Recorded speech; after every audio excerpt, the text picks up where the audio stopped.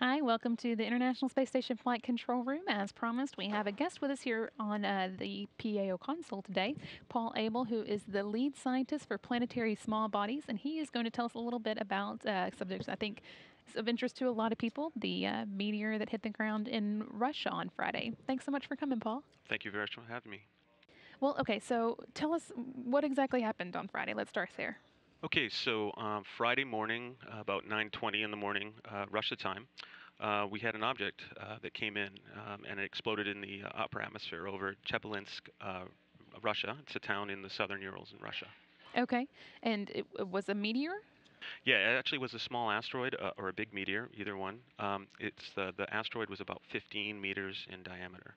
Came in very fast, about 18 kilometers per second, and we think exploded at an altitude of about 20 kilometers.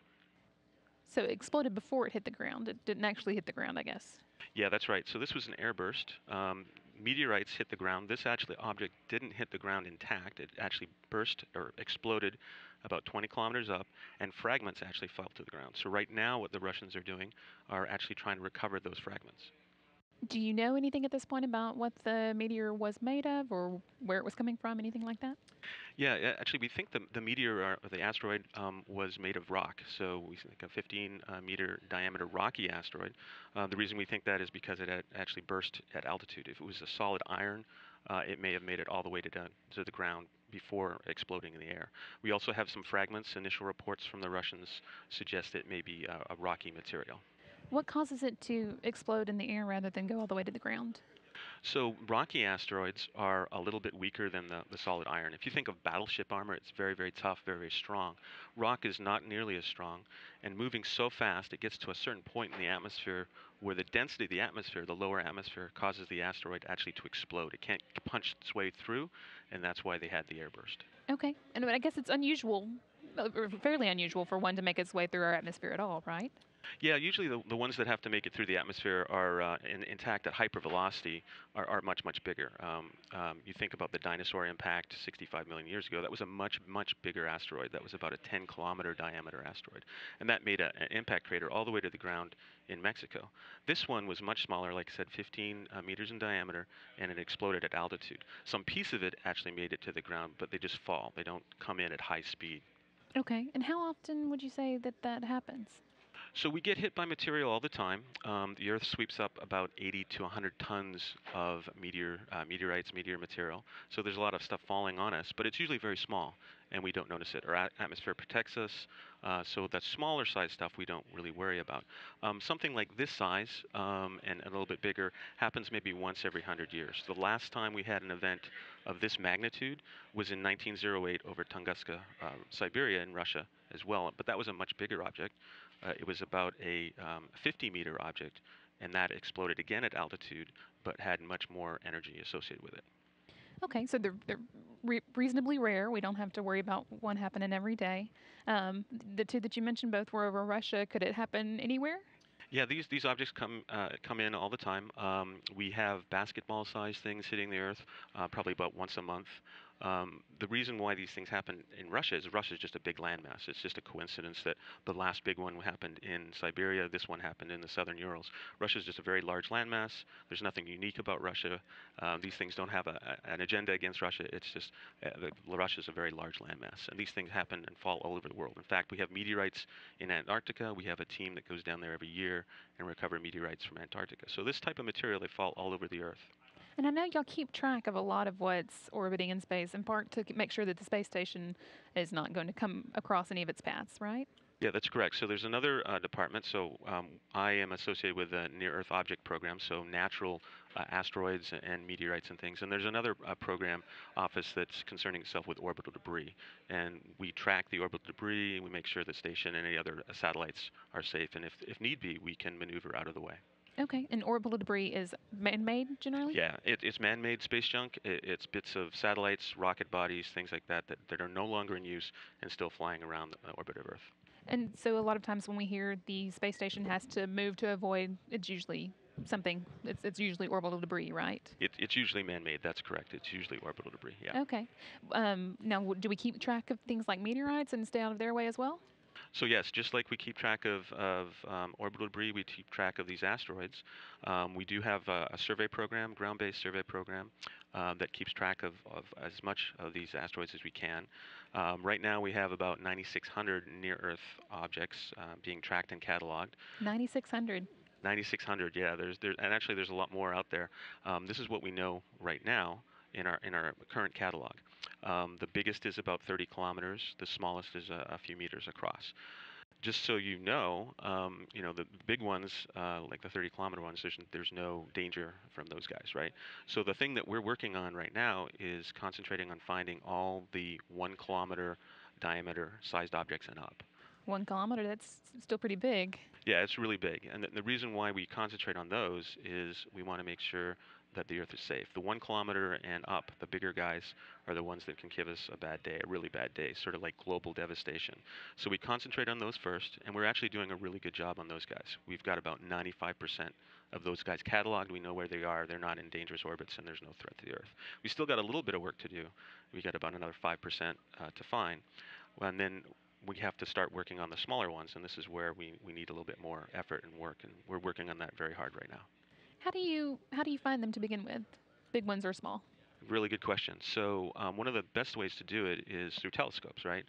These asteroids reflect sunlight off their surface. They don't give light off. They look like stars, except they move very quickly. So we use ground-based telescopes looking in optical wavelengths, just visible light, and we try and scan the sky, and we pick them up and catalog them and track their orbits that way. Can you do that with just any telescope, or does it have to be a pretty powerful one? It has to be a little bit sophisticated. We have some big telescopes. We have meter sky size class telescopes. We also have one space-based asset that has been helping us too, called NEOWISE, that currently is offline right now, but we're hoping to bring it back. It's been doing some great stuff for us. But the telescopes that are typically used aren't really big. They're not like the 8 meter or 10 meter class, but they're a few meters across. It's mainly more the software and the people behind them that do the job. And we also have, I should point out, some very good professional level amateurs. They don't get paid like I do working for NASA, but they're very good, and they actually help us out a lot, tracking and keeping track of where these guys are. Well, that's interesting. A pretty big network, you said? I wouldn't say it's a real big network, but it's a sizable network. It's an international cooperative network. We have telescopes in the northern hemisphere and the southern hemisphere, all over the world, and helping us keep track of these objects. Well, that's great.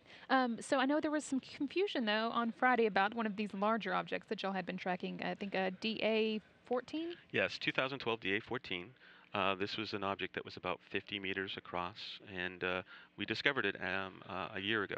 And actually, it was one of these professional amateur groups that I mentioned earlier that actually discovered this particular object. Wow. And yeah, they did a great job, and we were able to track it. And we knew that it was going to make a very close approach to the planet, so we were all set up watching for that.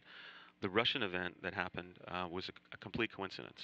It was in no way related to DA-14, 2012 DA-14. The orbits are completely different. The orbit of the Russian event was an east-to-west entry, and the orbit of DA-14 was south to north. So no way related. Okay, it's completely separate, just happened to take place on the same day. Exactly. It's a Just pretty big coincidence. a remarkable coincidence, yes. Okay. But now, so the one in Russia, if that had been over the ocean or something like that, would we have known about it? Yeah, we would have known about it. I don't think we would have as good video. We had remarkable videos, and we're really anxious to look at that data. Um, Basically, in Russia, they had all these dash cams and a lot of security camera footage. So it happened over a major city, population center, so we got lots of good footage. If it happened over the ocean, you wouldn't have the video, but we would be able to know about it. We have satellites in orbit that look for these type of explosions. We also have infrasound stations. These are stations set up to monitor big explosions, basically nuclear explosions, sort of part of the Nuclear Test Ban Treaty, and they monitor and listen for explosions. And so they would have picked up this event even if it had been over the open ocean. So it's not happening every day, and we just don't know about it because it's not over city. Exactly, yeah. Okay. We would know that. It's not happening every day. All right. Well, what's next? What do you do at this point to learn more, or go on from here? So one of the things we've got to do is, obviously, we'd like to recover as many fragments and pieces as we can. There's supposedly a very large fragment that fell in a lake, punched its way through the ice. So we're in the process of working with our Russian colleagues to try and recover that.